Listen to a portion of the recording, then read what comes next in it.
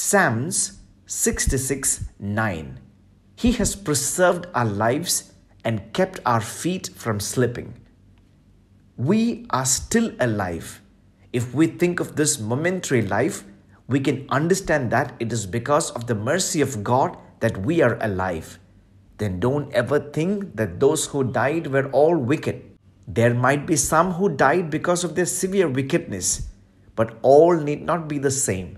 Especially those saints who loved God, have completed their mission on earth, and have moved to the presence of God through different ways.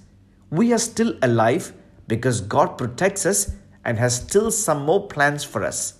Some great plans are to be fulfilled for the glory of the kingdom of God through us. The verse, kept our feet from slipping, does not only mean that God guards from slipping away, but a child of God stands without falling in the presence of God only because his feet are protected by God.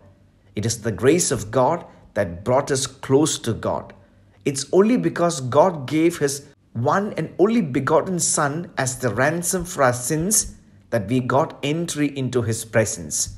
We were strangers and enemies of God, but he made us his own children and members of his own house. We were dead in sin and had no right to look to God.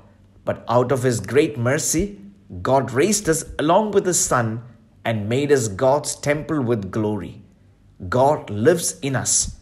We are standing not because of us, and so we can believe that God will enable us to stand further. We know that Satan is trying to pull us down from this grace in many ways. He knows well that he has only short time left. But our God who kept us will again keep us in his glorious presence with great joy. May God bless us.